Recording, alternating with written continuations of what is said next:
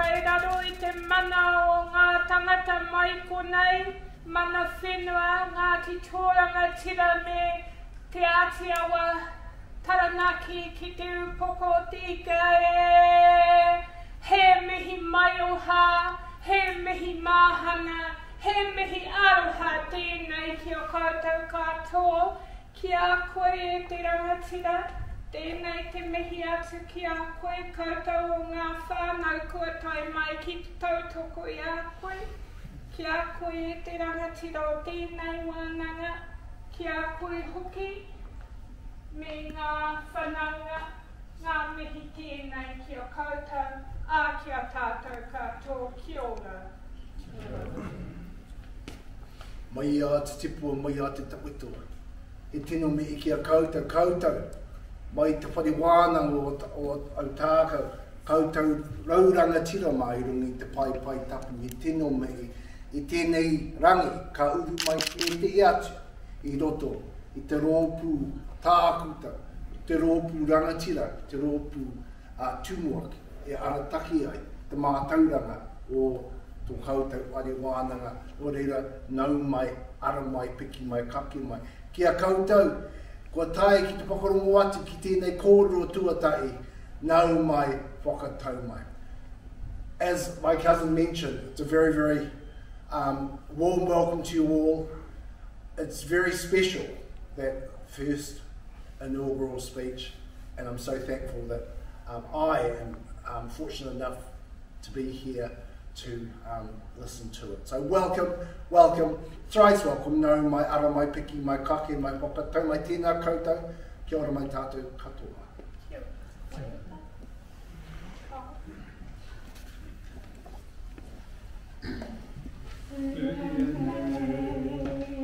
E te hau, oria, e te ua,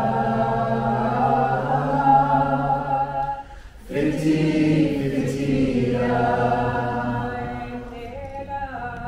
e te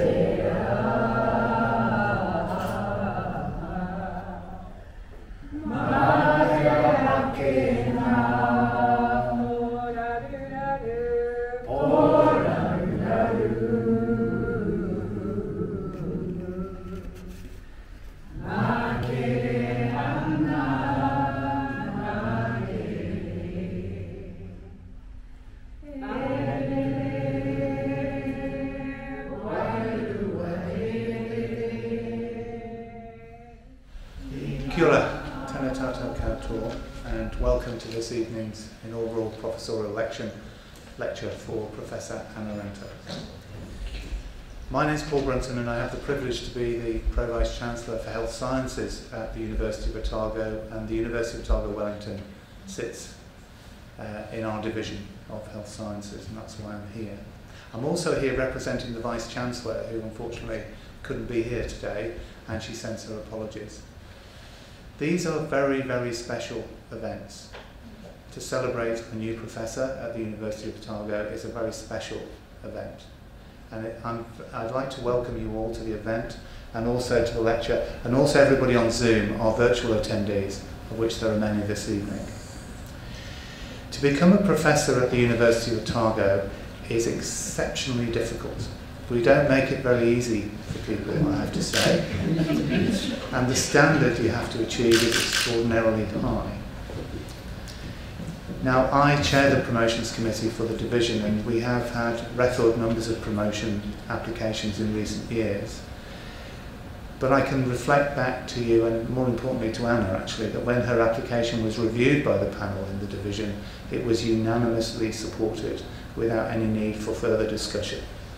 So clearly we have a colleague of the highest calibre who is very worthy of the promotion to professor, and we celebrate that tonight, whereas a new professor introduces herself or himself as a professor to their community. And I hope that you all have a very, very enjoyable evening. Now sadly, because of recent events as of today, the Vice-Chancellor has called an urgent meeting of the senior leadership team to think about the Prime Minister's announcement with respect to COVID. So unfortunately I'm going to dash away, and I'm not going to unfortunately be here, Anna, which As you know, I was particularly wanted to be at this IPL. So I look at the recording later. I promise I will do that. So please enjoy your evening, and I'm sorry I'm going to have to dash away. And at this point I'll introduce Professor William Levesque, Dean of the University of Otago, Wellington, to introduce Anna to you more formally. And please enjoy your evening, and thank you very much for your attention. Tēnā koutou, ka mihi hou ki te kaikāranga, Dr. Kerry Lawson-Tia Ho. Ka mihi hou Peter Jackson, thank you very much for your whai kōrero and your opening words. Ko wai o, ko Ngāti Pākehā te iwi, no Kotarana me Ingarangi oku tipuna, ko Appin Stewart me Levesque nā whānau no Kotarana, ko William Levesque toko ingoa, ko auto manataki ki te whare wānanga Otago ki Poneke. I hara hou i te tangata mōhio ki te kōrero, o tira i tika ana mō kia mihi atu, kia mihi mai. Nō reira, tēnā koutou, kia ora tātou katoa. Welcome everybody to, not quite the University of Otago, Wellington, we are next door. And thank you very much for finding your way here since we changed the venue. It's been a very busy couple of weeks. It's a good week to have good friends and colleagues working alongside us to achieve things. And I'm delighted in this context to take a moment to sit down and listen. But I'm also delighted, it's my great pleasure to introduce Professor Anna Ranta to you tonight. To me, Anna is a long-time colleague, advisor, and most excellent friend. Anna is also an academic, a neurologist, an international expert in the management of stroke, a head of department in the Department of Medicine at the University of Otago. Anna is the president of the Neurological Association of New Zealand, the treasurer of the Stroke Society of Australasia, a member of the World Stroke Organisational Board and Global Policy Committee, and she serves on many editorial boards of stroke and many editorial boards such as for stroke and neurology, two internationally reputed journals. Anna's research focuses on improving stroke and neurological care for New Zealanders and globally.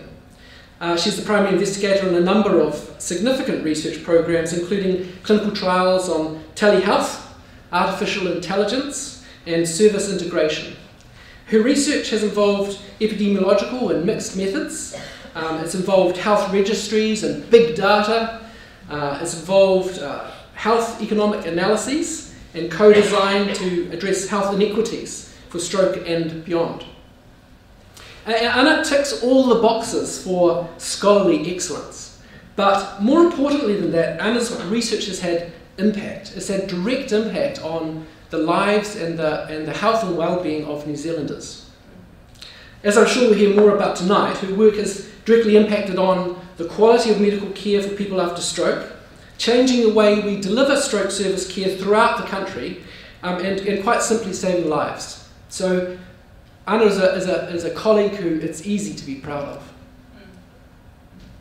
Anna was raised born and raised in Germany. She completed her neurology and fellowship training in the University of Virginia in USA before coming with her family 15 years ago to New Zealand, Aotearoa. She lived for 8 years in Palmerston North, where she led and implemented the first of University of Otago's full-year placements for medical students in mid-central DHB. In her role as Associate Dean of Undergraduate Medical Education Regional. Since 2014, she moved to Wellington to take up the role of Executive Clinical Director of Medicine, Cancer and Community Director for Capital Coast District Health Board, where she's had ongoing significant impact. In 2018, she transitioned to the head of department for the University of Otago, Wellington, where she became my boss. Since coming to New Zealand, she's led numerous local, regional and national stroke initiatives, including the implementation of New Zealand's first regional telestroke network. And I'm not going to tell you more about that because I'm sure we're going to hear about it tonight. And also the development of an important national stroke registry. So please join with me in welcoming to the podium Professor Anna Ranta. Tēnā koutou, tēnā koutou, tēnā koutou katoa. He waka e ka noa, ti hei Māori ora. E te whāra o te iwi, tēnā koe. E te whenua tapu o te maria, tēnā koe. E reere haere ana ngā mihi ki Ngāti Toa, ki Ati Awa, te mana whenua o tēnei rohe. E ngā mate, eo ki haere atu rā. Koto kua hui hui mai, ngā kanohi ora ora tu tēnā hoki koutou. No tia mana o ko tupuna, no tia mana aho. Ko Dolomitsi te manga, ko Elbe te awa, ko Lufthansa te waka. Ko Anna Ranta toko ingua. Kei te whare wānanga o Otago Poniki a hau e mahi ana. Nō reira, tēnā koutou, tēnā koutou, tēnā koutou katoa. So good evening, everyone. I'm absolutely delighted that there's more than 5 people here. I was, with the closure of the school last week, and actually 2 days ago, and then the COVID scare today, so we'll see where we go. So thank you so much for making the effort of coming here today. So today I'll be talking about whether different folks have different strokes, and tell you about the unexpected journey that brought me to ever even ponder this question. Actually, I'll be taking you on 3 different unexpected journeys. A geographic one, a professional one, and a personal one, all interwoven throughout this talk. I'll start a bit about my background, where I come from. Most of my talk, however, will focus on my research, and then I'll finish up with some reflections. So as a baby, I spent the first couple years of my life in Annaba, Algeria, in North Africa, which is where my parents did medical aid.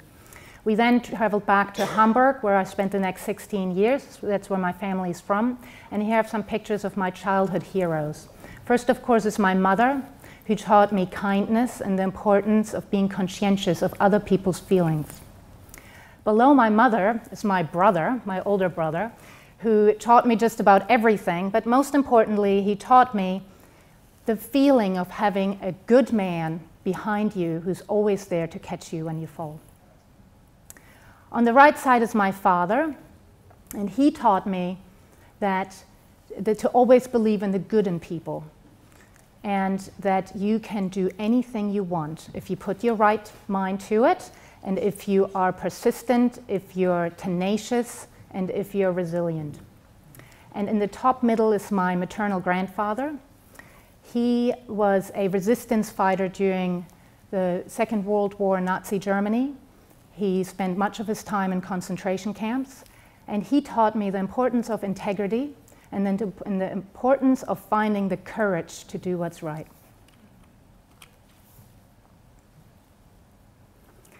When I was 16, we moved. It's quite small up there.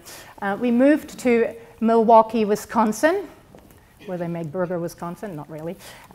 So that's where we moved when I was 16, and that was really exciting, except it had some downsides, because suddenly my dream of becoming a writer or an actress really seemed silly, considering I hardly spoke English. So I figured I might maybe get to be fluent in English someday, but I certainly will never lose my German accent. So I decided that wasn't a good idea. And I headed off to St. Mary's College in Maryland, and at that time I still wasn't quite sure what I'd be wanting to do, and I majored in biology and philosophy. At the end of my college career, I was thinking that I'd probably want to become a professor of philosophy. So I wanted to go to graduate school, but that didn't quite turn out the way I planned. And but before I move on to the next step, I wanted to show you my yearbook picture. So can you guess who I am? So I'm that middle top person. I was always a little bit different. And I just wanted to put that up because the quote, I was looking at these pictures, you put this talk together, and I looked at my quote that I had in my book. And the quote was, "No one can construct for you the bridge upon which precisely you must cross the stream of life, no one but yourself alone." And little did I know how much truth there was in that, in the life that lay ahead. Now that was a quote from Friedrich Nietzsche, who I wrote my senior thesis about. And Nietzsche is a really difficult character. I love Nietzsche, his wonderful ideas, but he was an absolute misogynist. And that was my thesis topic. But I reconciled that and decided, you know what, I'm not going to throw out the baby with the bathwater. And the man's done some really great work, and I cherish that. And I'm just going to accept the rest. A similar battle I had with Martin Heidegger, who is an existentialist and I also absolutely adore, but he was a member of the Nazi Party. And that really upset me, and I had to really grapple with that. But in the end, I decided that I can take the good and forgive the bad, or at least accept the bad, and still cherish what I can get out of the other aspects. And I think that's something a little bit relevant in today's culture. Anyway, so after Eurorailing twice, taking a crazy bike trip across Eastern Europe and Turkey, and becoming a very fine car mechanic, I ended up going to medical school at Penn State University. Now, at Penn State, I entered wanting to be an academic surgeon. That's what I wanted to be. And I liked the brain. I'd studied philosophy, and I thought neurosurgery would be a really cool job. And I inquired. So I called up the university I wanted to train at, and I asked, what about positions? And they said, actually, we don't take women. I was like, huh, okay. So I talked around, and pretty much everyone told me, you know, surgery really isn't a woman thing, certainly not kind of a normal woman thing. And I was like, what does that mean? It's like, well, you want to have kids, you know, you have a family, you know, that's not going to work for you. And I was like, okay. So I said, well, I guess I'll be a physician. And don't get me wrong, I love being a physician, but it was not where I started. And so I decided to become a neurologist. And I interviewed for neurology programs, and I interviewed at my school, which was my head of department. I had no intentions of going there. I just did this to be courteous to the school. And he said to me, well, Anna, we know you're great, you're absolutely competent, super smart, but why would I give you a job when I could give the job to a man who's not going to get pregnant and I'm going to have to find cover? So that was my indoctrination to medicine. Fortunately, not everyone felt that way, and I ended up going to Virginia for my neurology training after going to NYU in Manhattan to do my medicine. I can tell you the skiing in Virginia is terrible. I just put a skiing picture in because I really like skiing. But the best part about Virginia is I got married to John. So John is my husband. He's up here. We met and we got married, and that's been the absolute best part of my life, really. I'll talk more about that a little bit later. And then shortly after that, Sierra arrived. So that little munchkin there is Sierra, and she's really tall now, taller than me, and you'll hear more from her about her later as well. So that was Virginia. A little bit more about Virginia. So Virginia really had a major impact on me, and Charlottesville is not all bad. It's a little bit bad, but it's not all bad. And there's some really wonderful people in Virginia, and these are some of them. And when I had Sierra, which was the 2 days before the end of my residency, which I thought was great because I wasn't impacting my team at all, but I had no job. And now I was going to have this baby. So I needed a fellowship job because I still had this idea maybe I'd do academics. So what happened is I asked around if anyone wanted to hire me being pregnant, because I had disclosed this. I felt I had to disclose this. And I was interested in epilepsy, stroke, and neuro-ICU, and epilepsy jumped quickest, and they offered me a job with 2 months off at the beginning of the fellowship, and that was such a great offer that I said, wait, I'll be an epileptologist. So that's what I did, but I still absolutely cherish all the other people who are in the pictures here, who are my mentors and still have been my mentors, and a special recognition of Myla Goldman, who was my best friend in residency and a great friend to date. So before I move away from Virginia, I just need to tell you one little anecdote, which is involving this place, which is in Staunton, Virginia, which is the state hospital for psychiatric patients. So when you do neurology training in America, you have to do psychiatry. We're double boarded in psychiatry. And at this hospital, the psychiatrist said, you know what? You like traveling. If you ever have an opportunity, you must absolutely go to New Zealand. And I was like, New Zealand? And I didn't really know much about New Zealand. I thought there was like sheep there. I honestly never heard about the All Blacks. I'm sorry. And I thought it was near Australia somewhere. And he's like, yeah, because I was like, why? It's like, oh, because every hospital's by the beach and they work from 10 to 3. And I was like, oh, well, that sounds pretty good. And then another thing, so I sort of tucked that away. And then a couple years later, a movie came out. And I watched this movie. And it was like landscapes like that. And I was like, oh my God, where did they film this? This is all CG. They didn't really have CG back then. And so I looked it up and I was like, oh my God, they filmed this in New Zealand. This is some kind of thing. I got to look into this New Zealand thing. But of course, it was completely unattainable, seemed completely ridiculous thing to do. So what I did carry on in life. So we were in Virginia. We then moved to Atlanta, where John did his master's in philosophy, and I worked part-time in private practice. Academia off the table. I now had a young family, and I had to support my husband and my child. And that's my story in Atlanta, where I was for 2 years in private practice. Except then I got pregnant with baby number 2, Daphne, who's also here. And I told my practice about this, and they said, oh, that's really bad. I was like, oh, okay, well, I thought it was kind of good. What about maternity leave? Oh, well, you do have 2 weeks of annual leave. And no, it's great. You keep your rooms. That's no problem. All you have to do is pay $14,000 US a month to cover the overheads. And I was like, what kind of deal is that? So I'm going to pay you from my maternity leave. So I said, well, that's stupid, and I quit. I worked 2 weeks till I delivered to make lots of money as much as I could because I was going to be unemployed. So that was my maternity plan number 2. And we had to move to Florida because we were kicked out of our apartment because it was a new school year and we didn't want to stay in Atlanta. Because John decided he was not going to get his fully funded scholarship PhD program in Marquette and instead take care of the babies and be a home dad. And so we said, well, where are we going to go? Like, we're not going to stay in Atlanta. We're not going to go. I don't want to live in Florida for good. Sorry, my parents are listening. I don't really want to live. We didn't want to live in rural Maryland, where his family was from. And he's like, well, it's obvious. And I was like, what do you mean?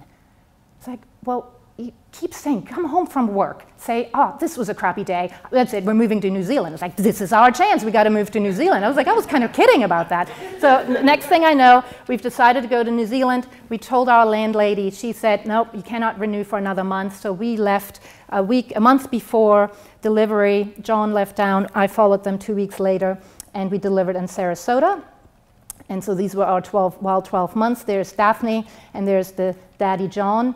And so we were in this hospital. I was out of state 2 days after my finished contract in Atlanta. And I had checked 3 times with Blue Cross Blue Shield about insurance.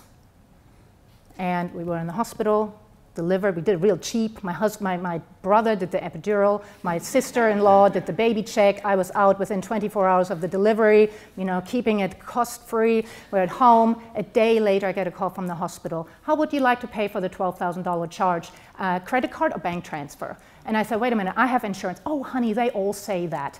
But if you pay right now, if you give me my credit card, I'll give you a 10% discount. But that offer is only today. And I'm like breaking down in tears, postpartum depression. So long story, continues on for months. I won't tell you that, but I was pretty glad to leave America. Before we left America, we visited family in America, said goodbye to our family in the States, and then packed everything we could into every kind of piece of luggage we could. And there we are going off to New Zealand for 1 year. That was in 2007, and we followed the pole of the rain. So, New Zealand beginnings, 2007 to 2014, Palmerston North, wonderful team in Palmerston North, and that's where I became, so this is an epileptologist. I'm an epileptologist at this point who kind of did private practice. Now I'm in Palmerston North, and now they need a stroke service. I was like, okay, well, I'm a neurologist. I could do stroke. I like stroke.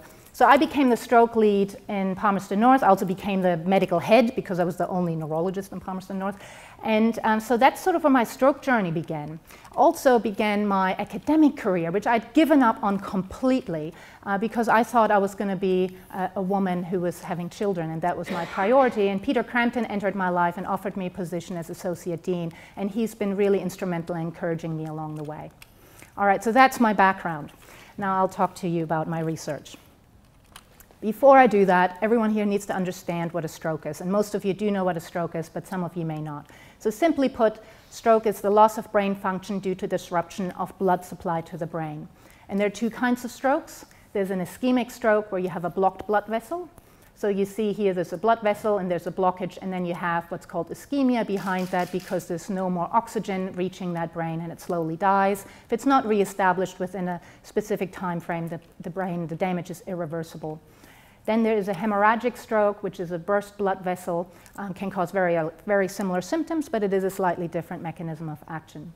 Transient ischemic attack is a mini stroke, which is transient ischemia. So it's this situation, but it spontaneously reperfuses. So the blood clot breaks up, blood flow is reestablished, oxygen reaches the brain, and everything is fine, and symptoms resolve within a few hours. It's a really important sign of stroke recurrence, though, so we want to intervene very quickly to avoid that patient coming back with a big stroke. So it's a great opportunity for prevention. Why is stroke important? It's a worldwide health problem, second most common cause of death and disability globally. More than $1 billion a year are spent on this New Zealand health spending, and the stroke burden is increasing. A few years ago, the Ministry of Health commissioned me to do modeling about stroke volumes in New Zealand.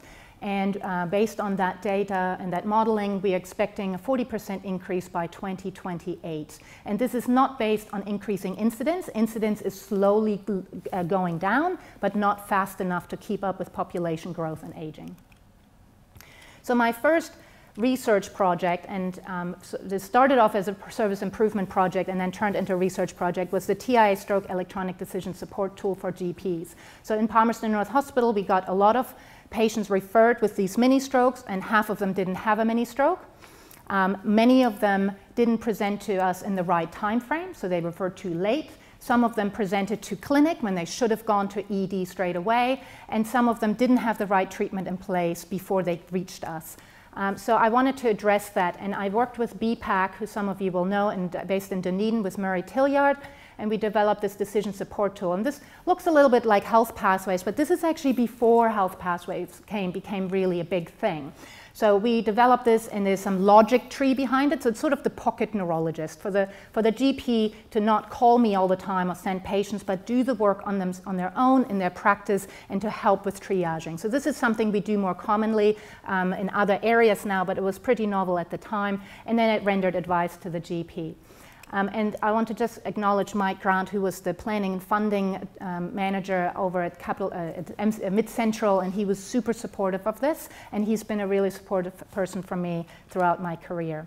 So people thought this was great. I got some kind of award for this, and like, let's use it. And I was like, well, I don't know, like it could cause harm. I don't know if it's going to really work very well. I want to do research. I want to actually study this. And by that time, I'd gotten a postgrad diploma or a certificate in statistics and epidemiology, so I knew a little bit of something, but I decided, oh, I need to do an RCT. So everyone thought that was kind of crazy, some lady in Palmerston North doing a RCT. How am I going to get funding? Oh, I'm going to apply to this thing called HRC I'd never heard of before. They seem to give money out. And so I applied, and against all odds, I amazingly got this grant to do this study. And we did this study in 56 GP practices, and we enrolled around 250 patients. It was a great time because I met all these GPs, and I loved meeting GPs, and I always say I visited them in their natural habitat. So, and the outcomes from the study showed that these were practices that were randomized to having access to the tool or not having access to the tool. They didn't even have to use the tool. Of course, most of them did use the tool, but it was just whether they had access. Practices that had access had a 72% guideline adherence. Practices that didn't had a 41% guideline adherence. More importantly, intervention practices had a 90-day vascular risk outcome of 3.5% versus the control practices who had 12% events at 90 days. So this was a highly significant result and resulted in the Ministry of Health agreeing to fund rollout nationally. So that was very exciting. The work continues. We're now working, we've just finished the development of an atrial fibrillation decision support tool with BPAC, and I'm working with Professor Rafe Stewart, and cardiologist in Auckland, and doing a slightly more cross-disciplinary approach. And this is now, we're now recruiting GP practices. So if you're a GP or know one who might be interested, let me know. But after that, I was pretty sick of TIA. I wanted to do something different, and I totally shifted to reperfusion therapies. So reperfusion therapies in stroke is, you know, when you have that blockage that I showed you, is a way to unblock that blockage. And you can do that either through a medication or a treatment. and it's the only way to really reverse stroke symptoms once they've occurred. And everything after that is a path of recovery. So there's alteplase, which is the medication. More recently, we've used tenecteplase. And then there's stroke clot retrieval. So stroke clot retrieval is a procedure where you have a wire that goes into the groin, it goes up to the brain, and you physically pull out the clot. And that's something that's done by interventional neuroradiologists. The problem with these treatments is that they're very time sensitive and they're quite complicated, requiring special expertise. So access is a real issue.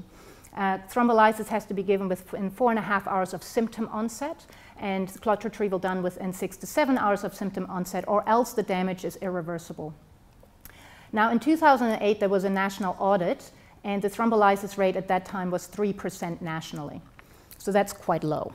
And so we started a lot of initiatives, and they're not necessarily in chronological order, but I'll just run through a few. I contributed to the National FAST campaign that some of you will hopefully have seen. So I was the medical advisor for that for a time, and I did the evaluation around it, which demonstrated to the Ministry of Health, yes, it is working, but we could refine it a little bit to do continuous campaigning rather than sort of these 3-month episodes. And we have continued funding to running the FAST campaign. So that made a difference. We also ran a thrombolysis working group through the National Stroke Network that I chaired, and we did aligning guidelines. But I think the other really big thing that made a difference is the National Stroke Register, which I think William mentioned, or the National Thrombolysis Register. And here are some people who've contributed this over the years. Again, we've had minimal funding from the Ministry of Health. I think we had about $50,000 to get this started. In Australia, I think they had several million. I think the cardiac register had $1 million or $2 million. So we did this on a shoestring. But we pulled it together on REDCap, which I established at CCDHB that other clinicians can use now. And we have found a steady rise. And what the register does, it provides metrics, and people can compare to one another and exchange ideas, identify the real stellar places, and then talk to each other and what can be done better. So I'm really proud of the fact that nationally the thrombolysis rate has steadily increased to around 10–12%. And we've published this in a number of articles. But I was still concerned about the fact that it wasn't just low thrombolysis rate, there was inequity in thrombolysis. So these are the 20 DHBs, and I've put arrows to all the hospitals that are in our regions here in the central region, New Zealand. And so this is a hospital near you, one of these, and these are doing good, but these 4 really aren't. And this was in 2015, so we weren't doing enough. We were raising it, but it was rising like this, and we needed equity. Geographic equity, which we weren't achieving. So telestroke seemed the obvious solution. Now telestroke is where you have video conferencing into an ED, and you have a specialist at the other end, and it removes the problem that out of hours, these smaller hospitals don't have specialists. They all have specialists during the daytime, 1 or 2, but they cannot keep a specialist roster going at night. So you have generalists managing, and nothing wrong with generalists, but they might see 1 patient a year. So it's very hard to build up that knowledge base and maintain skill with that. So that's what but nobody wanted to do it. So this was in 2011–12. I was in Palmerston North, really hard to get people excited. But one person was excited about it, which was Martin Whitehead in Scotland. Now you wonder how that's going to work. They had a telestroke network, and he called me up and he said, what do you think about using the time zones? And I'm like, what are you talking about? He's like, well, you're asleep when I'm awake, and I'm awake when you're asleep. So if I thrombolize somebody during my daytime as in New Zealand, then I'll be awake when they're there at night. I was like, oh, that sounds kind of cool. So everyone thought that was completely crazy. Everyone. Nobody, actually, all my colleagues thought it was completely crazy. I mean, I'm talking about the international stroke community, not here.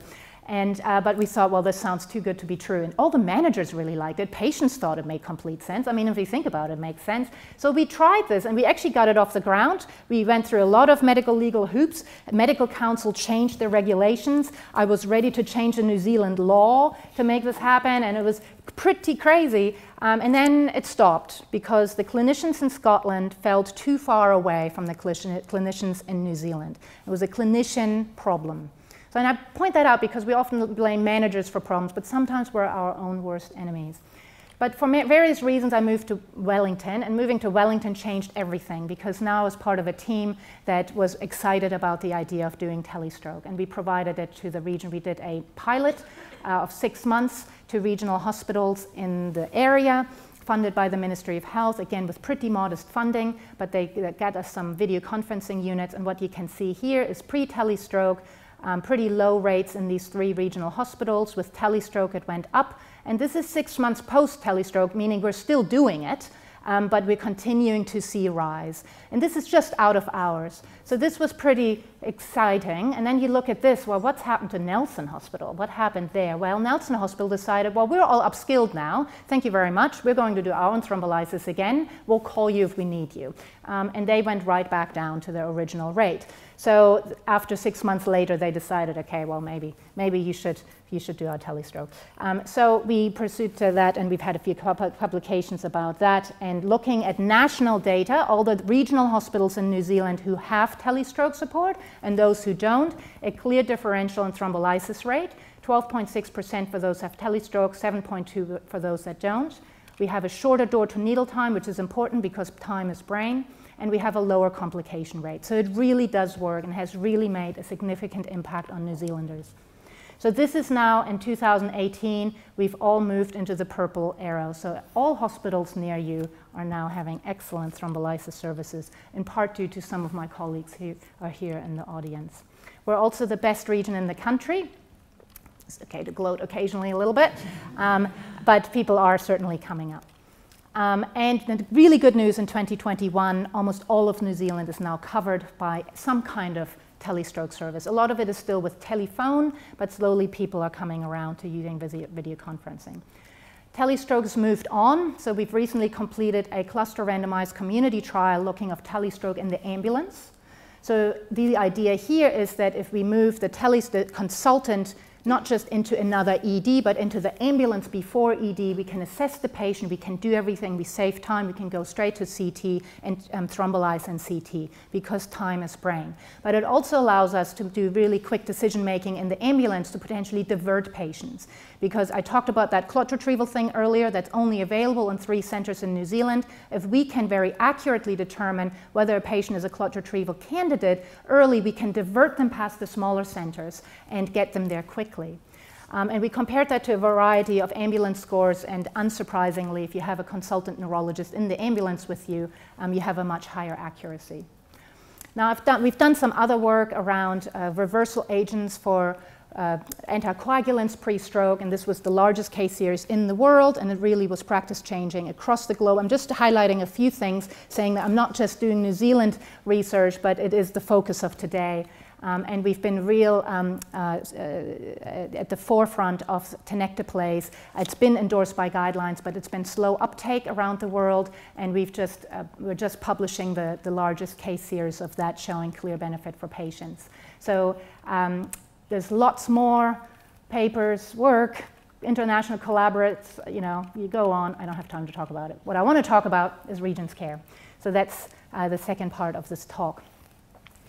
So Regions Care stands for Reducing Ethnic and Geographic Inequities in New Zealand Stroke Care. And why did we do Regions Care? Regions Care because of some unanswered questions. So we really I felt like we got the solution for reperfusion. Maybe we don't have great telestroke services everywhere in the country, but once we do, all of that is sorted. Equity, great. But was it the only problem in stroke care that we faced, or is it the only one that was visible?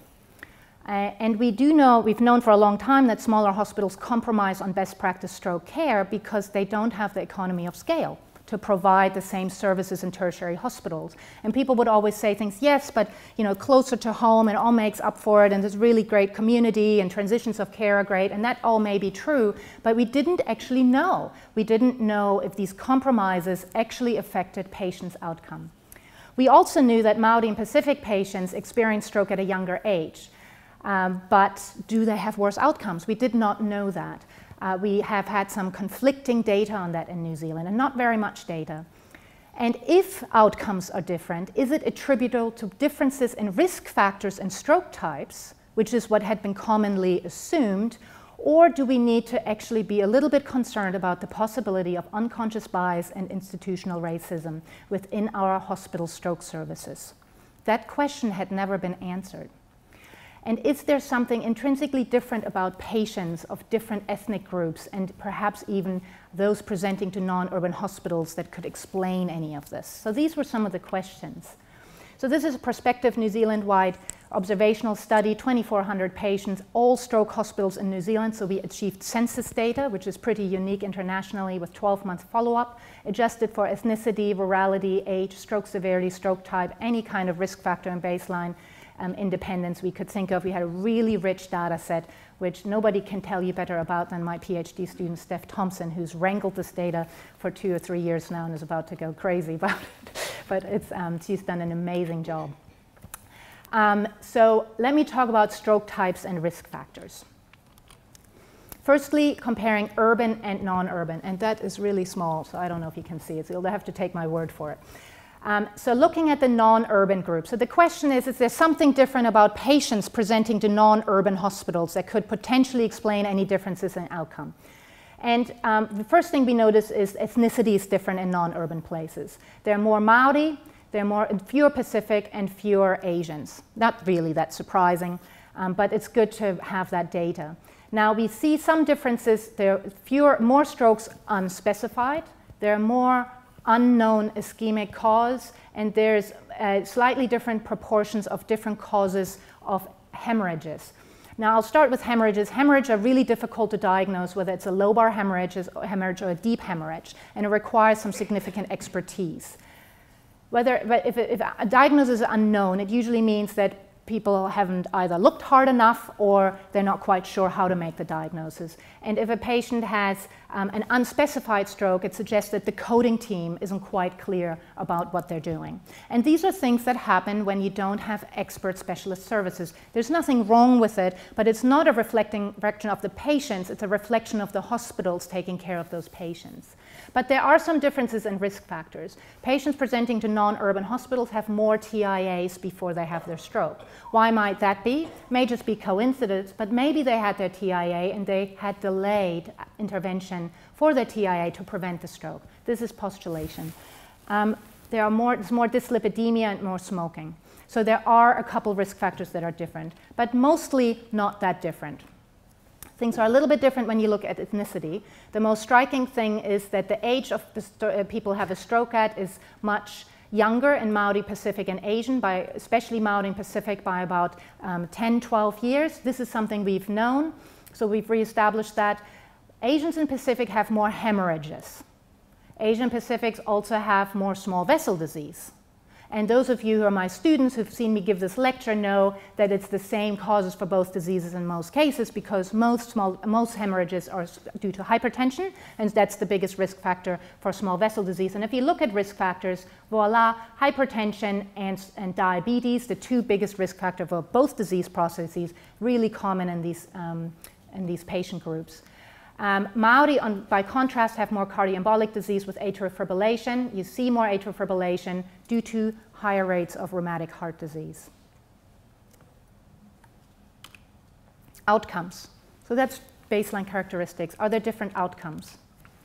So this, I'll explain what this means. 12 months modified Rankin score is a disability score. If you score 0, you have no symptoms. If you score 6, you're dead, and everything else falls between. So this is a ordinal analysis considering each of these endpoints and comparing groups.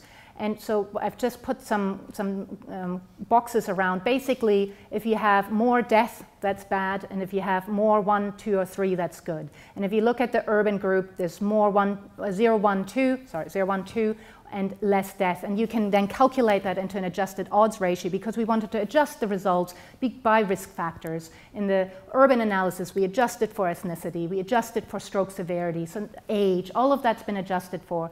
So what this means, an adjusted odds ratio of 0.76, means that if you present to a non-urban hospital, you're 3/4 as likely to have a good outcome after your stroke, compared to when you present to an urban hospital. When you look at ethnicity, we've grouped New Zealand and New Zealand European and non-European. And here you have your just over half as likely to have a favorable outcome compared to New Zealand Europeans. So those are pretty, so turning it around, if you're European, you're twice as likely to have a good outcome. That's basically what that means. Now, we did another analysis, and I just want to credit Maureen Corbin and Haley Dennison, you can barely see that down there, who did the analysis from Massey University, linking with the IDI big data, and we had a larger sample size to drill down on the ethnic subgroups. And it was really striking, and we saw similar patterns in our Regions Care data, was that the inequity in outcomes was driven primarily by Maori. And this is adjusted for socioeconomic deprivation as well, which we couldn't do in our 2,400 people, but we could do linking with the IDI data. And so this is a bit reverse, but if you're Maori, you're 1.3 times as likely to have an unfavorable outcome at 3, 6, and 12 months after your stroke. Okay, so let's look at what interventions people access. By geography. So let me explain this to you here. So this is at odds ratios. If you are 1, it means it's the same to the comparator. The comparator here is urban hospital. And if you're on this side, it means you have it less. If you're on this side, you have it more. And if you cross 1, it's not significant. So these bars are the ones that are significantly worse. And so we have worse access to thrombectomy if you're in a non-urban hospital, worse access to acute stroke care, and worse access to antiplatelets given early, worse access to DVT prophylaxis. But equal access to thrombolysis, yay telestroke. So we have achieved something, but we have a bit of a ways to go. We also have worse access to intensive therapy, rehabilitation and community services, and we have less access to specialists. But there are some good things that happen for people when they present to non-urban hospitals, and specifically better Maori tikanga support offered to Maori patients in whānau. And I'm thinking here the Gisbornes and the Wanganuis who really put a lot of effort into this, and we can learn from those, and better access to GPs and clinical nurse specialists. What about ethnicity? You can already see a little bit less red. So the ethnicity differences fortunately weren't as bad as the geography differences, but we did have worse acute stroke unit access and worse swallowing assessment, but there were some good news stories as well. Especially for Pacific, we saw better education following the stroke, better education around exercise and diet and stroke recurrence. We didn't see it as strongly for Maori, so there's a little bit of work to do, and perhaps it's because Pacific patients live in urban centers that may be a little bit more resourced. But of course it was all controlled for rurality, so it's hard to draw those conclusions, but that's possible. But a little bit, so it's a good, so people are going out of their way to support some high-risk populations better, and I think that's a really good thing to emphasize. And everyone in the non-New Zealand group had better access to GP following up. So this is also really great. We're doing something. We ran some focus groups. This was, I just want to recognize Matere Harwood, who did most of that work, a wonderful person. I'm very fortunate to work with her, and she did somatic analysis. Steph also did some surveys, and was really striking to us that actually by ethnicity the responses weren't that different, that the human experience seemed relatively similar for people, and everyone was worried about geographic inequities. Hardly anyone raised any concerns about ethnic inequities. Actually the health workers who raised concerns about that, more so than the patients. Communication was a real big point, and I have some quotes here for you. I won't read this one, but I will read this one because I know there's a lot of clinicians in the audience. And this patient said, "I feel that some of the people kind of think they're far above you. Some people came into the room and they would have their own conversation with other people about you in front of you, using terminology that I didn't understand and stuff like that. And then they'd go, 'You all right?' And then they'd leave." I've done that. Who hasn't done that here? You know, we get into our teaching round, we talk, we kind of think we're talking to the students and the patient at the same time. We think that's sort of efficient, but it's clearly not working very well. So I think we need to take that to heart. So communication is important. It's great when it works well. It's really lousy when it doesn't. Everyone seemed to kind of agree in general the in-hospital experience was actually pretty good. Patients were very complimentary of our care, but once they are discharged, we sort of dropped them. And there was no follow-up, and that was a really big concern, and there's hidden costs. So in conclusion, regions care. What did it tell us? So there's clear differences in outcomes by geography. And it cannot be explained by differences in risk factors. The regional differences were minimal. And the ethnic differences were there, but we did control for all of them in the analysis. Geographic access barriers to best practice care are probably the explanation. Now, we didn't test for causation, but it's a pretty strong correlation. So what can we do? We can strengthen our networks. We can maybe think about centralization. So we have this idea that we don't transfer people to tertiary hospitals, and sometimes we think people want to stay closer to home, and some people do. We asked patients, we ran a survey, 20% wanted at all costs to stay closer to home, 80% really wanted to be given the option. So let's think about that. Staff education, greater expert staffing, or maybe more remote support, maybe telehealth in other areas than just a hyperacute stroke. And we can improve, we really need to improve access to stroke clot retrieval. That was the worst inequity, and we knew that. I'm really pleased that in part, fostered by these results, the Ministry of Health finally come through and supported the National Stroke Clot Retrieval Service Improvement Program, which some of you here are involved. It's looking to be one of the first national services to really reduce the equity, and I'm co-leading that with Stefan Brew, interventionist from Auckland. But we also need to do more in the post-recovery state when patients go into the community. And I want to highlight Harry McNaughton and Vivian Fu have done this fantastic work around take charge after stroke. And there's really no reason why we shouldn't just be implementing that everywhere. It's a cheap intervention for community. It empowers patients to set their own goals, and it's sort of a psychological counseling. So we need to do more like that, more things like that. And also, I'm really pleased we've just gotten another contract through from the ministry, again, part because of this study, because when Steph called those 2,500 patients, they really liked it. And they said, you're the first person who's called us after discharge. And that may not be the case for Wellington Hospital, but it's the case for some other hospitals. And so we said, well, we want to develop the register, and we want to do mandatory 3 months modified Rankin score to measure outcomes. And guess what? We get to call the patient to see how they're going, and they'll like it. And they did. And so it's sort of, it's a research thing, but we're actually providing some service to the community. Now, what about ethnic differences? Differences in risk factors seem to be driving differences in stroke types, but neither can fully explain differences in outcome, especially for Maori, because we did control for this. There seems to be less service inequality by ethnicity than geography, which is reassuring, but there is some. Efforts to increase equity more visible for Pacific than Maori. So it's great that we see that effort in the Pacifica community, but we need to see a little bit more in the Maori community. And maybe there is still a rural factor. I mean, we still have relatively under-resourced hospitals in small town New Zealand, and Maori gets sort of the double hit, you know, Maori and being mostly in small towns. So I think that still needs to be explored a little bit, but I don't think it's the only answer. And the reason why I say that is because globally, if you look at the stroke literature, it's quite interesting. So the worst outcomes in North America are for indigenous Native Americans, then African Americans, then Hispanics. So there seems to be something especially affecting the indigenous people that have been around the longest. And is that genetic? I don't know. That's not my area of expertise, but my feeling is there probably isn't that much that Maori and indigenous Native Americans have in common genetically, more so than all the other people who live in between. Some food for thought.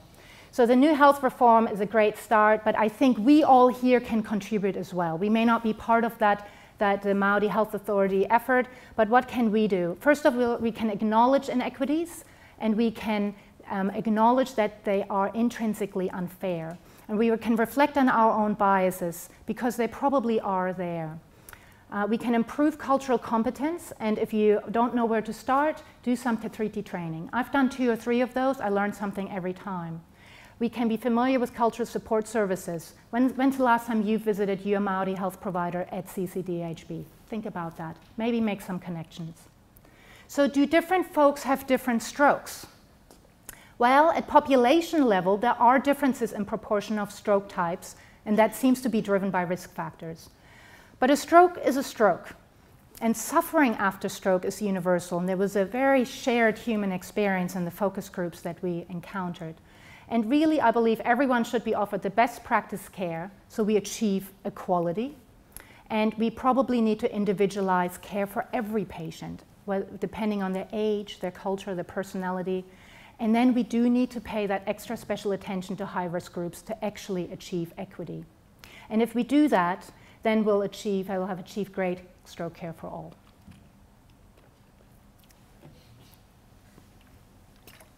In the last few minutes, I'll just run through some reflections. So this is this thing, we're celebrating my success. You know, you do these lectures, you think about this way too much. What do I, you know, I'm thinking about it like, who do I thank? Well, actually, I think I've been really lucky, is the first thing. I've been incredibly privileged. I come from a wealthy family. My father is a doctor. Now, they weren't wealthy when they started. They've went through all sorts of crazy things, difficult things to achieve where they've gotten there to. But I had no difficulties, never had any real financial problems. So I've been lucky. I've been imparted with great core values as a young person. And I've been gifted a sort of limitless imagination of what might be possible, and I have a whimsical way to go about my life. I pick up opportunities, and I'll just carry on. If I fall down, I say, oh, well, let's try it again. And maybe that makes me a little bit different. But I think mostly what has been the foundation of my success is my teams. And I actually believe I've achieved nothing. I believe I've just been lucky to be on teams who've achieved everything. So I want to thank some teams. The first team I want to thank is Team Ranta. This is at our naturalization where actually Peter did the blessing. So that was lovely to have you here today. And so firstly, I have to say about John. So John is the most wonderful man I've ever met. And I'm not exaggerating. He's been there for me all throughout. What I'm doing today would absolutely not have been possible. I would not be an academic clinician, which is hard anyway. But to have a parent at home who's watched the kids and has given up his career for me, that is so incredible that I can never thank him enough. And he's, despite that, flourished afterwards and has done all these amazing things. He's run as an MP in Otago, so he's a very successful person, but he's put all of that on hold. So thank you very much. You're my rock, and I love you so much. And I conferred with your eldest whether flowers would be appropriate. This is what you do when you're a man. You give flowers to your wife. And I said, I don't know. And Sarah said, you're so sexist. Men like beautiful things. So here we go.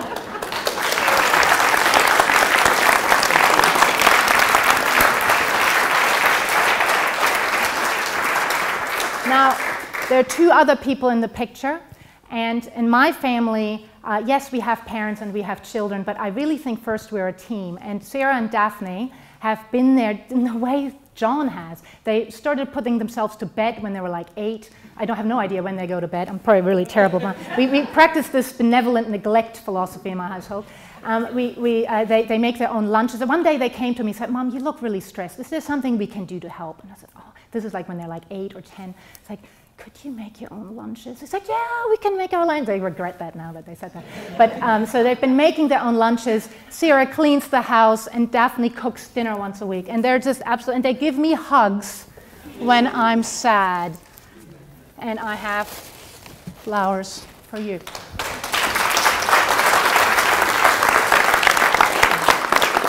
Sorry. Now, there are lots of other teams, and I know that there are some people across the grand seas.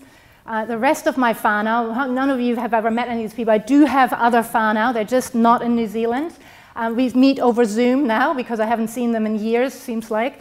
So hello, Whitmans, and hello, Brooks. Thank you for your support. Team Palmerston North, I really loved working there, and I miss you.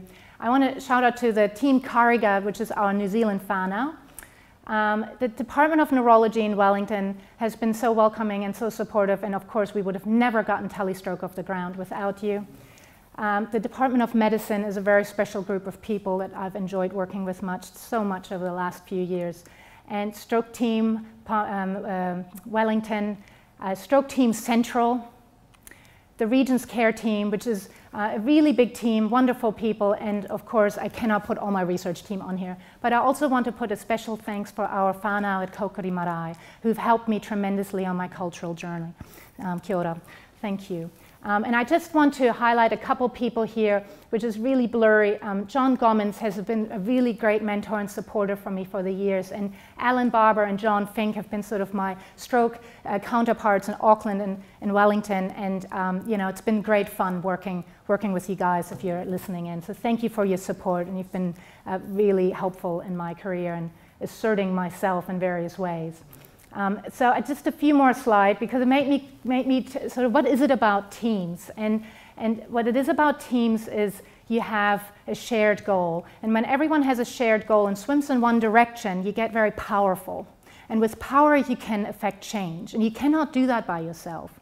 You can also support each other, but if you bring diverse people into the group, you're even more powerful. And why is that? Because when you have a diversity in your group, it increases success due to early engagement with people who are your eventual stakeholders, and they're already part of the team. But it also gives all sorts of great ideas that makes the product, whatever you're working on, better from the start. But it does require kindness and openness, and there are cultural differences, and they can create challenges. And I have been on a really long cultural journey. I've spent on average 16 years times 3 in 3 continents. So I've really lived culture. I haven't been there for a year or 2 or 3. I have really been part of 3 cultures now. And I've appreciated the importance of language. It can help, but it can also create barriers. And different cultures have different core values and different priorities. And that's okay. And it makes it more fun and it makes it more rich. But it can lead to often completely inadvertent conflict because we just don't know how to communicate with one another well. So we need to train ourselves. Different cultures also hold different power in our society, and some feel and are marginalized and disadvantaged as a result. I've talked all this about ethnicity, and I've reflected on Maori health advancement and reconciling the burden of being a colonizer. And I've been thinking about lessons I've learned from being German. And when you grow up in Germany, you live with this cultural identity that your people have killed 6 million Jews. And people always say, oh, you know, but you weren't there. You know, you shouldn't feel guilty about that. And when I talk to people about colonization, you know, just in passing, it's not like a big thing of mine, but you know, you do 3D training and we talk about colonization. I hear people say that. Yeah, but I wasn't even there. I've only moved to New Zealand 10 years ago. Of course you weren't there. Who here is 150 years old? None of us were there. Even if your ancestors were there, you know, why would you be guilty of that? But I don't think it's guilt, and I don't think the German experience is a German guilt. And I'm not feeling guilty. I actually feel empowered because I've been taught at a young age that I carry a responsibility to be aware, to acknowledge, to not brush it under the carpet. Yes, we killed 6 million Jews, and it's horrid, and it's horrible. I cannot tell you how many pictures I've seen of concentration camps. It is hard to do that when you're in year 10. I didn't even know there was a Pacific theater to World War II because it was all about that. But I appreciate that I have been taught that because I know what people can do, good people, my grandparents. I know what people can do.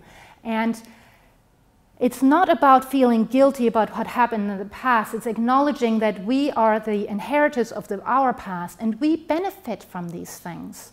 I benefit from Jews being kicked out of their homes because the German people had more real estate. I benefit from that. So I'm not going to feel guilty, but I will feel guilty if I get to the end of my life and I haven't done anything to improve the present. So that's my interpretation of things.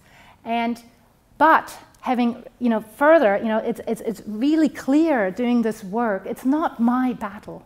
I'm not Maori, I'm not Jewish, I cannot lead this work. I can support the work, I can contribute to the work, and I can be there if I'm wanted, but I don't get to be the hero of this tale, and most of us don't get the hero of this tale. to be of this tale. But we need to empower those who should be the heroes of this tale. And we can create space. We can create the dialogue. We can shut up sometimes and let Maori people talk and take the reins of their own destiny. And we can do things like treaty training, cultural training, learning te reo, showing respect. And that's the kind of journey I'm taking at the moment, I'm hoping, during my sabbatical. But it also made me think about, well, who are my people? You know, I cannot speak for all these people I feel, you know, had all these injustices. What about me? So it made me think about who am I? And it forced me to reflect on being a woman academic. And last year, I was called out at a lecture saying, I'm not a feminist, because I was showing some female books and I was worried I would be, you know, sort of nicheified as a feminist. And I said, well, why am I so ashamed of saying the word feminist? It's not something that rolls off my tongue. That's not been what I've been doing during my career. And I'd sort of grown afraid. So when I was a child, I never thought of myself as a girl or a woman. I just thought of myself as me. And then I go to chemistry class and the teacher says, why are you worried about your grade? It's chemistry, you're just a girl. Or a friend of my dad's tells me when I think about medical school, why would you go to medical school? You're pretty enough to get a husband. And I have interviews where I'm not hired because I'm a woman, and sort of it escalates. And I'm sorry to say, I've actually been sexually assaulted on multiple occasions, and you feel small and you feel weak and you feel vulnerable. And what do you do in that situation? What you should do, should have listened to my grandfather and be courageous and speak up, and I should have spoken up. But what did I do? I was afraid. I was worried that my career would be hampered by being a woman. And I wanted to help people. So I became assimilated to the male medical culture. And I became more of a man. I became assertive, competitive, and I bought into all of those things. And they're not all bad, but they weren't really me. And that's been a really interesting awakening for me, going through this process. And it's brought me to this through my health journey with around Maori equity. And so I thank you for that, to kind of acknowledge my own challenges and my own trauma. Not big trauma by comparison, but just sort of working through that. Who am I? And, you know, it's sort of, you know, we define people by not aligning with the status quo. We say, oh, that woman, or that brown person, or that gay person, or that disabled person. That's who these people become, because they're not the status quo. And it results in either assimilation, wanting to be like the status quo, changing yourself to fit in, or chronic underachievement through silent resignation. And we all lose because we lose those diverse voices on our teams. So different sources of strength. So I think womanhood, I've decided womanhood is a culture. And I think some of us are part of that culture and we can embrace that culture. And I think womanhood is marked by collaboration and emphasis on the collective, celebration of family, motherhood. Why hide it?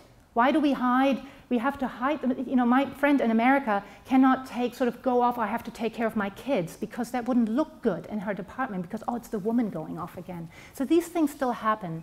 We value humility, forgiveness, and being soft. Why do we always have to be hard? These are one of my favorite quotes from the Tao Te Ching: the hard and stiff will be broken, the soft and supple will prevail. Question traditional measures of success. How do we measure that we have succeeded? I like publishing in the New Zealand Medical Journal because it's my people reading the article, but it doesn't have a high impact factor and it doesn't get cited. So I'm on this national group called the Global Burden of Disease Group with 500 authors, 1,000 citations, brought up my H index and helped me promote. I'm not proud of that work. I changed a comma here or there. That's what we have to do. Those are the hoops we have to jump through. And how's that impact? How's that helping anybody, really? And then, why don't women get promoted? Maybe their HODs didn't support them, but maybe they don't really care.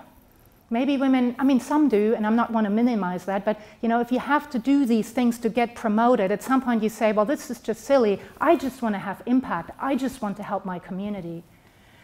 Individual prizes feel icky, certainly to me. I always get really uncomfortable. Team prizes are fine, but why have prizes at all? Why don't we celebrate everybody? Female keynote speakers are really hard to get.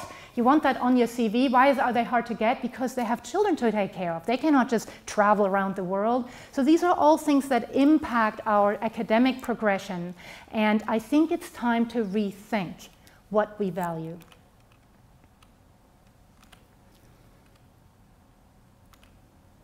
second to last slide, some great women. There are many, many more great women. These are the ones that happened to pop in my mind when I put the slide, and then the slide was filled.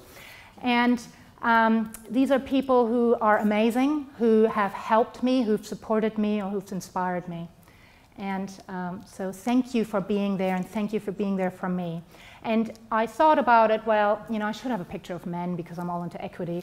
And then I thought, well, actually, until everyone, well, actually, I thought about, like, you know, I think I'm the first female adult neurologist in New Zealand who's a professor. I think I'm the first female physician in the Department of Medicine who's become a professor. We're not there yet.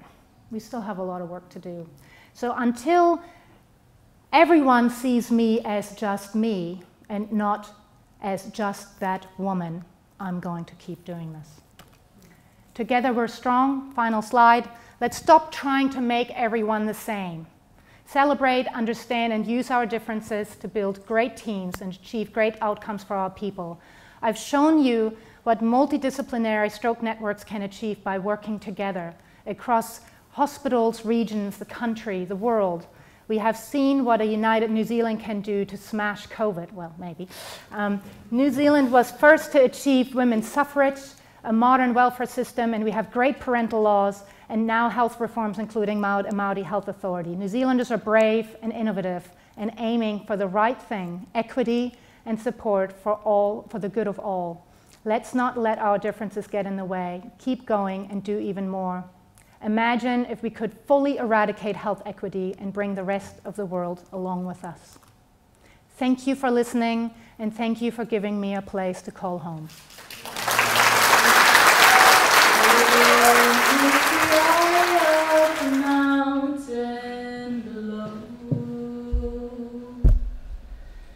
Keep careful watch of my brother's souls, and if the sky be filled with fire and smoke, keep watching over your sons.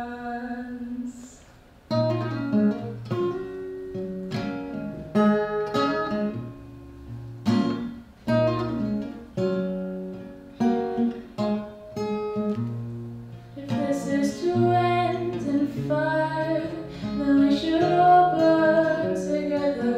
Watch the flames climb high into the night, calling out further. Stand by and we will watch the flames burn over on the mountainside high.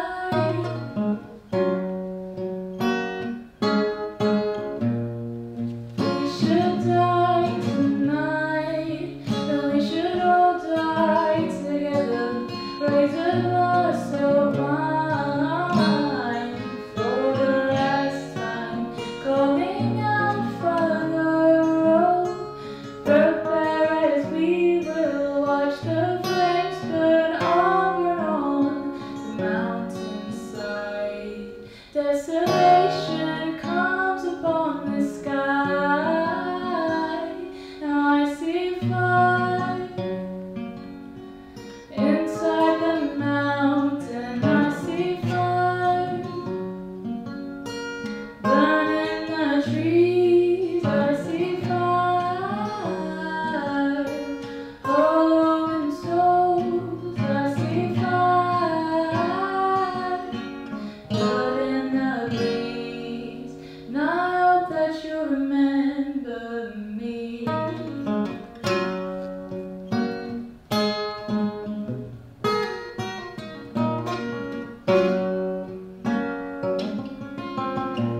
And should my people fall, then surely you'll do the same. Confined in mountain holes, we got too close to the flame, calling out further.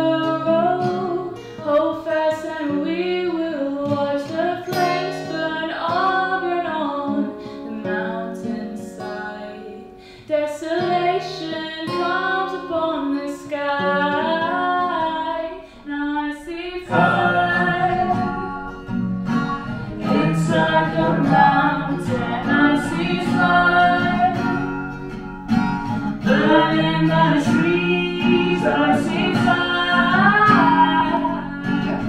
following souls I see fly, blood in the breeze, and I hope that you remember me. And as the night is burning, I will cover my eyes, for if the dark returns in my brothers will die. As the skies falling down, it rushes to this lonely town, and with a shadow on the ground, I hear my people screaming out.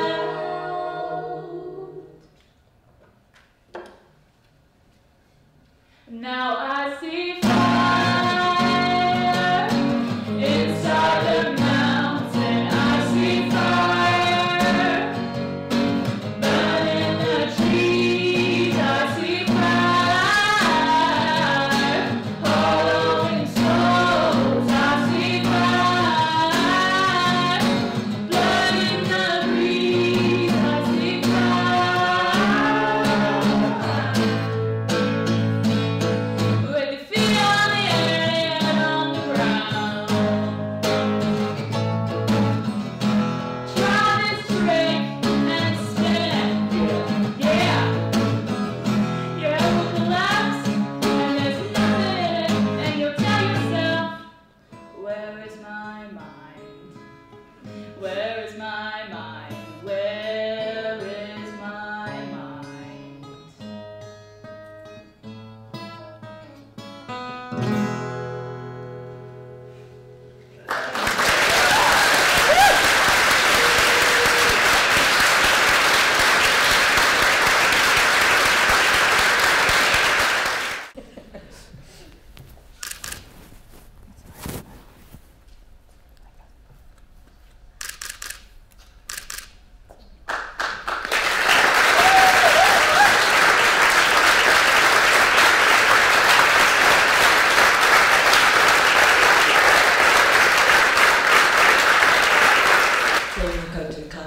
Colleagues, especially to Anna's whānau, those who are on Zoom. I remember when I had the honour to wear the kakahu last year, and I spoke to Bridget afterwards and said something about how it felt, and she said, the kakahu knows who is to wear it. The kakahu knows why you're wearing that. I've been hugely affected, as you can tell, by listening to Anna. She's my head of department, although I'm standing sort of in her shoes at the moment as acting head of department. Anna, mine's a family affected by stroke. I have atrial fibrillation. I feel like I'm going to go home and have tattoo. I'm about to move to Motueka, which is sort of your area. I think I'm going to have tattoo take me to Anna Ranta.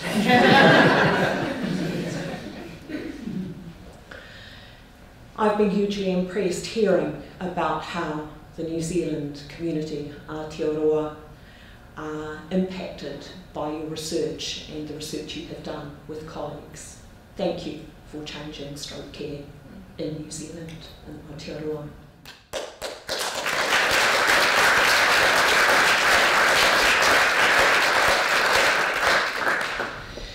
Anna talked a lot too about teams, and I was equally affected by that. One of the things perhaps that Anna didn't say, but I think you probably picked up, is she is an extraordinary leader. She's a leader of teams, she's a leader of people, and it's because she cares about people. And I equally want to thank you for that, Anna. You create the space where people can be who they are. You're an inclusive leader, and in a very rare combination, you're also a decisive leader when you need to be.